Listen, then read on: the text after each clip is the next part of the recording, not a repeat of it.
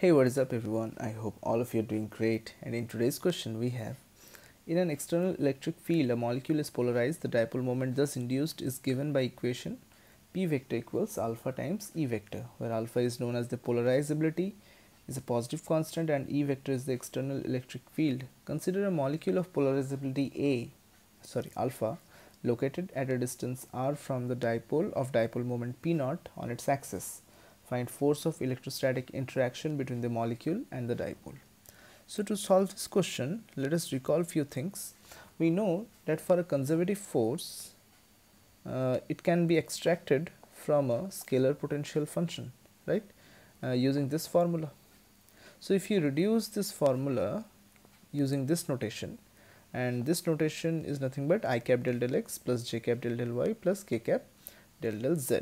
Okay, in engineering or in first year of engineering, you'll learn that this is known as the 3D vector differentiation operator, right? And when this operator operates on a scalar function, in our case it is u, the terminology that we will use is gradient of u.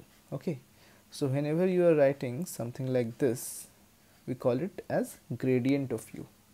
On a vector, if you do a dot product with a vector quantity, you call it divergence, and when you do a cross product with a vector, you call it the curl, right? But those things are not in our syllabus, so I won't go there further. So potential energy of a dipole moment P in an external electric field E vector can be written as minus P dot E, high school level. So force of interaction is minus gradient of u, which is nothing but this one. Now if you search few good books, or if you search the internet, or if you have Griffiths, you can check that one, that if you do the gradient of this scalar is P dot E, expanding this whole thing will give you this one. Okay, please don't go into the derivation of this, just remember for the time being this will be this whole thing, right? Now I want to repeat this whole thing. You can see on the screen P vector is constant. Okay, so if you use a differentiation operator on P vector, it will give you 0. Again, in this case also there is a differentiation operator on P vector, it will also give you 0, right? Now electric field is a conservative vector, so curl of a conservative vector is always 0, right? Curl of any conservative field will be 0.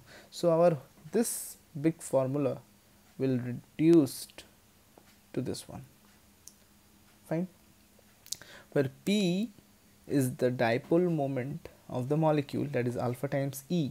And what is E vector? E vector is the electric field that is created. Suppose this is our dipole and here it is our small molecule of dipole moment P vector, and here this dipole is creating some electric field here along the axis. And what is the formula for electric field due to a dipole along its axis? 2ke P naught vector, where P naught vector is the dipole moment of the first dipole. It will lead you to this equation.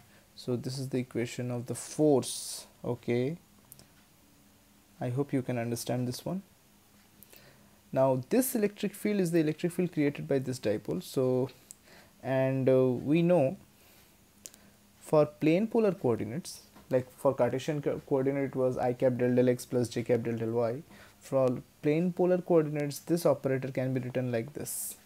Okay, now in our question theta is fixed, it is theta equals to 0, right? So just use this one in place of this. Okay, so after differentiation you get this one. Okay, now just do some basic calculation. Finally you get the expression for force, something like this, okay, with a minus r cap. So this minus r cap represents that the force is attractive on that molecule. Okay, you can do the differentiation part properly by yourself. Okay, So I hope you all have found this video helpful and informative. If you are new to this channel, please do subscribe, and I'll see you in the next one. Peace.